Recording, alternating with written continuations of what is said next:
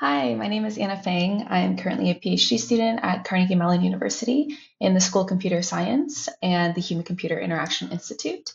Our work has recently been accepted to JMIR Formative Research titled Exploring Trade-offs for Online Mental Health Matching and Agent-Based Modeling Study.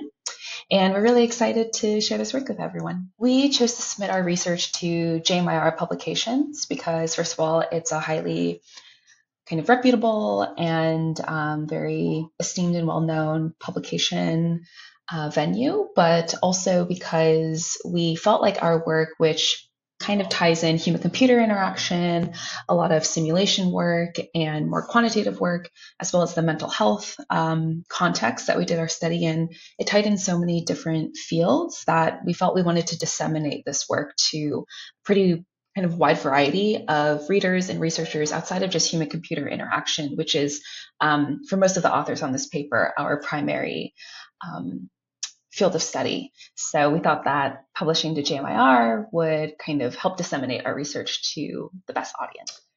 My experience submitting our paper to JMIR Publications has been really fantastic.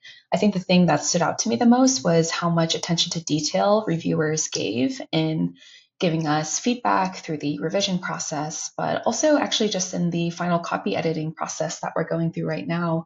I was really surprised and had never experienced that much attention to detail and really, really great constructive feedback to really make sure that our paper was in its best shape before going out to readers. And so I think I speak for me and all my co-authors when I say that we have appreciated that thoroughly.